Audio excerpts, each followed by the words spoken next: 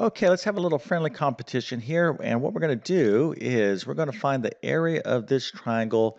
And we're first going to use a formula, and then we're going to compete with calculus. We're going to do this problem using a formula and using calculus, and we're going to see who wins out, which is easier. But I'm just going to go ahead and tell you right now who wins this contest. It's going to be the formula.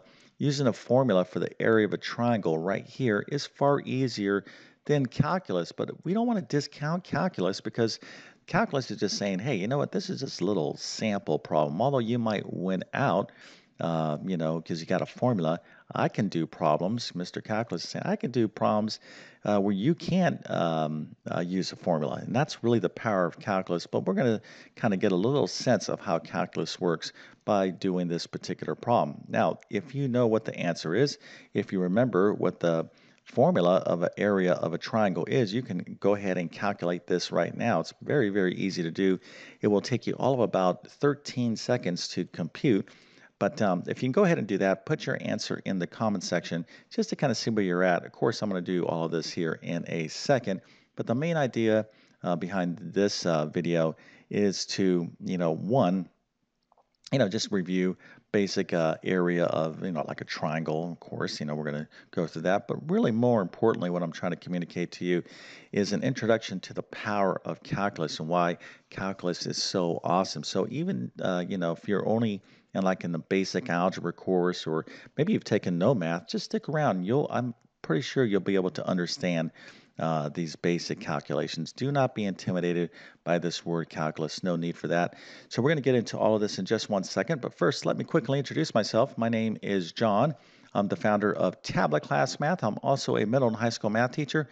I'm going to leave a link to my math help program in the description of this video. But very briefly, basically, I have 100 plus different math courses ranging from pre-algebra to pre-calculus and everything else in between. So if you're in middle school, high school, or even college level mathematics, I could help you pass your courses if you are taking any exam that has math on it. So for example, the GED, HiSET, SAT, ACT, GRE, GMAT, ASVAB, AccuPlacer, ALEX exam, CLEP exam, teacher certification exam, you get the idea. There are a ton of exams out there that people have to take that have a math section that can help you prepare and pass those exams. If you homeschool, I have a great comprehensive homeschool math curriculum. And if you don't have any math notes, well, you need math notes. You could use my math notes. I'm going to leave links to my various math notes in the description of this video, but hopefully you don't need my math notes.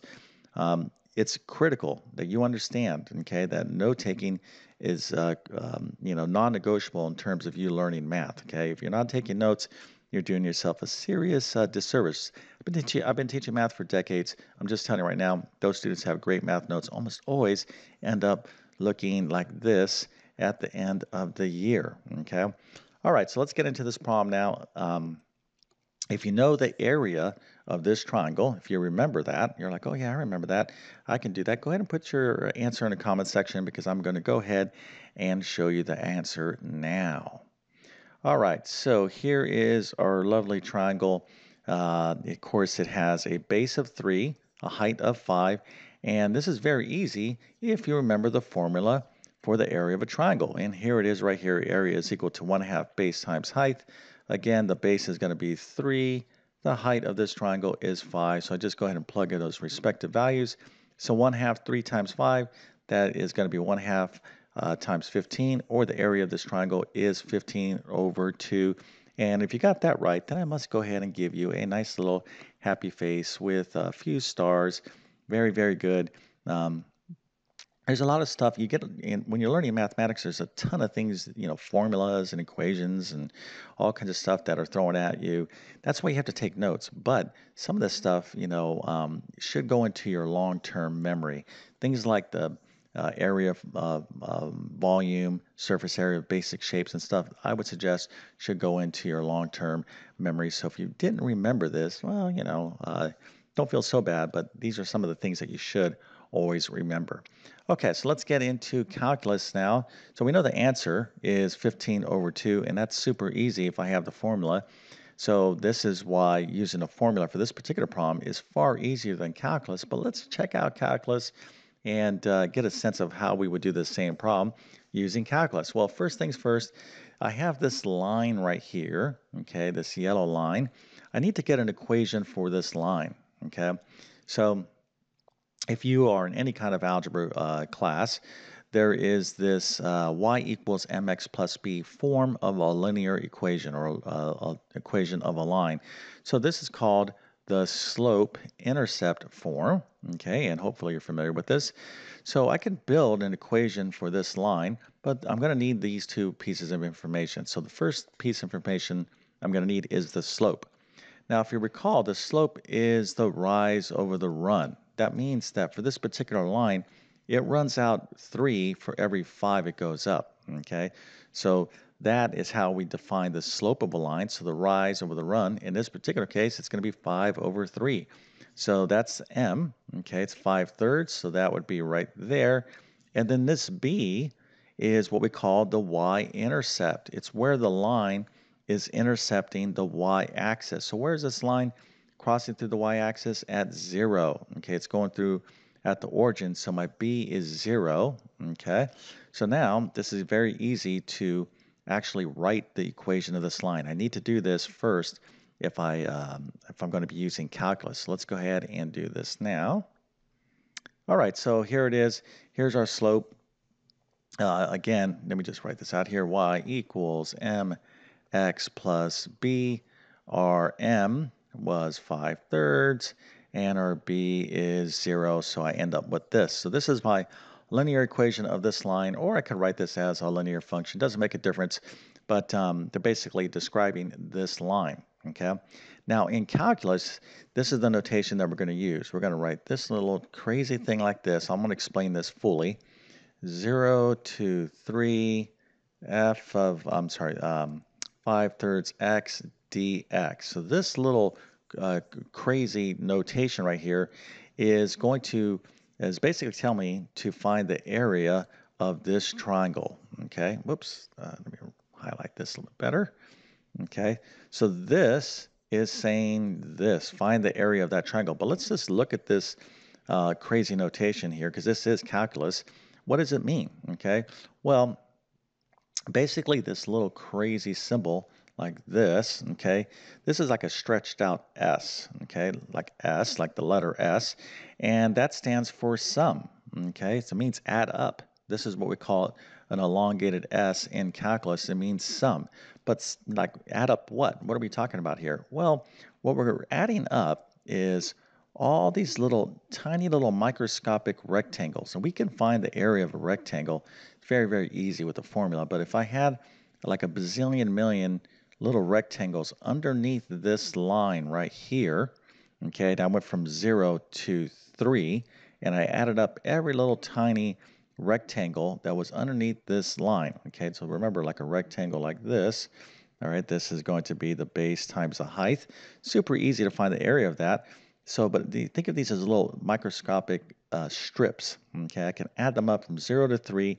If I do that, you can see I'm going to get the perfect area of this triangle, okay, formed from 0 to 3 underneath this line here, y equals 5/3 x. It's the triangle that we're talking about, the triangle we just found the area of, which was 15 over 2. Okay, so this is what this notation is saying in calculus. We're going to start from 0, go to 3. We're ending at 3. We're going to start from 0. We're going to end at 3, and we're going to find the area of, we're going to add up all these little infinite little rectangles here, and when I do this, this will be the area of that triangle. Okay, so that's effectively what this notation means. Now, this is a very informal way. This is not like a formal calculus lesson or whatnot. So for those of you that are taking calculus and watching this video, like, oh, you're not talking about the antiderivative, you're not talking about the yeah, you listen, this is just for the person that's interested in possibly taking calculus one day. We don't need to get all that technical about it. Just trying to give you the general feel of what's going on. All right, so now that we understand that this notation, okay, represents the area of this triangle that we just found the area of, what do we do with this? Well, let's go ahead and take a look at how that works, okay? And then once we got this figured out, we will have the area. So again, the area is going to be 0 2, 3. Here's our function 5/3 x, that describes that line, and this will give us the area. Okay, so now we got to figure out what to actually do with this. What are the steps that we need to take? Well, we got to get this thing out of this integral. This is called an integral in calculus. We're going to have to do something with that, and now I'm going to show you what we do with that in calculus. All right, so here it is. What we're going to do, I want you to focus in on this x right there, okay? Now, x is, what power of x is that, okay? So hopefully you're saying, oh, that's the x to the first power. You would be correct.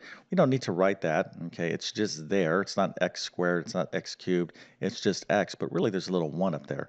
So in calculus, okay, when you want to find the integral, okay, or integrate, this is what we're doing here.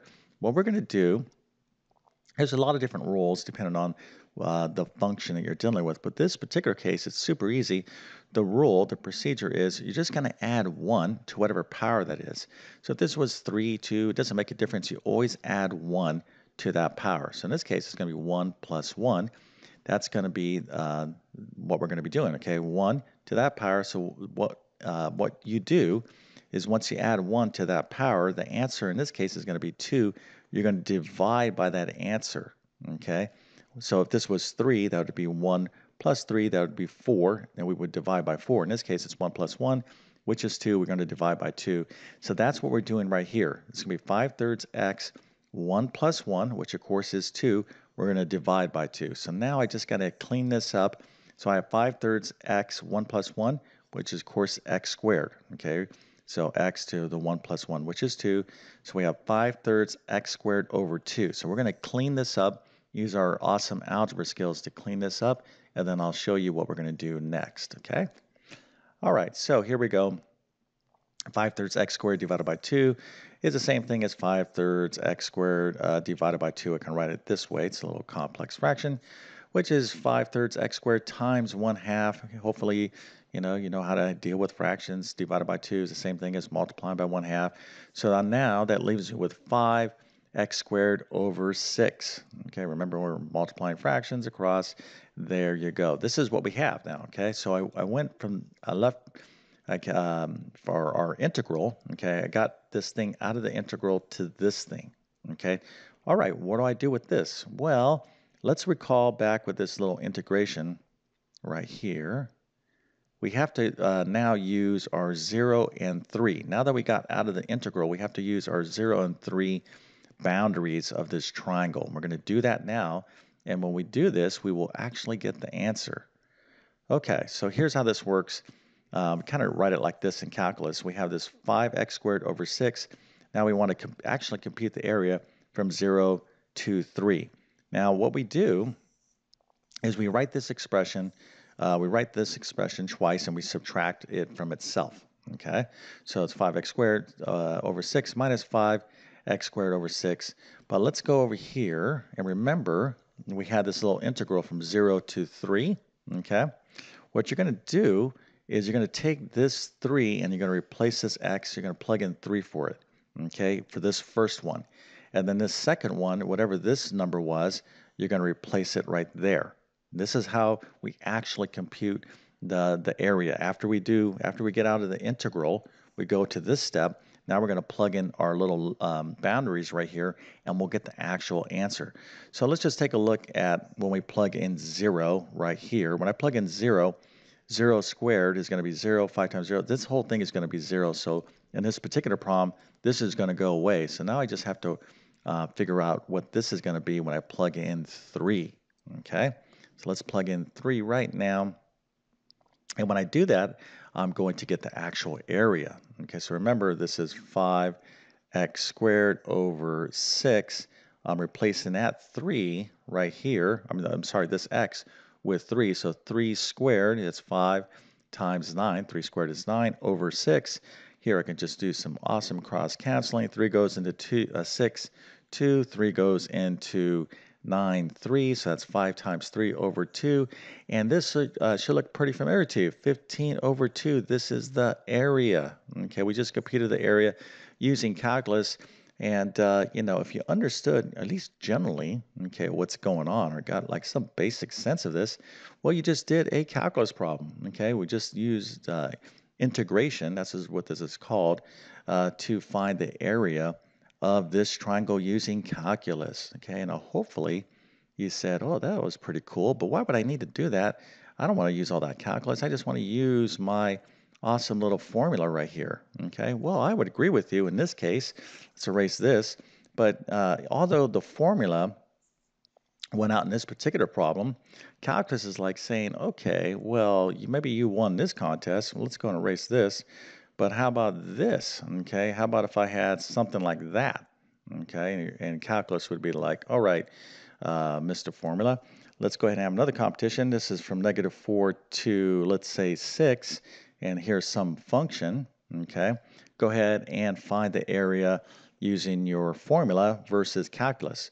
So calculus would be laughing because there is no formula. Okay, you couldn't even have a competition because there is no formula for the area of this crazy little figure right here. Okay, so calculus just wins every time, and that's why we need calculus. So in this case, we would go from -4 to 6, whatever this function is right here, f of x, whatever the function describing this curve is, and we would get the actual area right here. Okay, and of course we would have to go through a similar process, of adding the powers and doing all the calculations, but this is the real essence and power of calculus. Now there's another awesome component of calculus called the derivative, but this is basic calculus. Okay, it's awesome math, and it's not, at least the big picture concepts aren't beyond anyone's ability to learn. Okay, so if you've ever wondered about calculus, well, you just got a pretty good sense of what it's about. Okay, and I would encourage you to maybe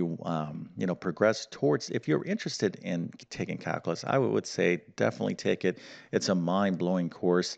You definitely have to be prepared to take it. You need strong algebra and trigonometry skills for sure to be successful in calculus, but all this stuff you can learn step by step. But if this particular video was interesting enough for you to like this math, this concept, well then please consider smashing that like button. That's why I make these videos, to try to get you, interested in mathematics. Try to teach you a little bit, obviously, about math. That's the overarching goal, but really to get you motivated and to take away any fear factor in terms of math. Everybody can do great in mathematics, but you got to work hard. You got to do your part. You got to take notes and just learn these things one skill at a time. Okay, and that's what I am here to do. If you are new to my YouTube channel, okay, hopefully you'll consider subscribing. I've been on YouTube for 10 plus years, have over 1,000 plus videos, basic to advanced mathematics. So my goal is, again, to try to teach math in a clear and understandable way. My best math help, however, will be within my math help program. But with that being said, I definitely wish you all the best in your mathematics adventures.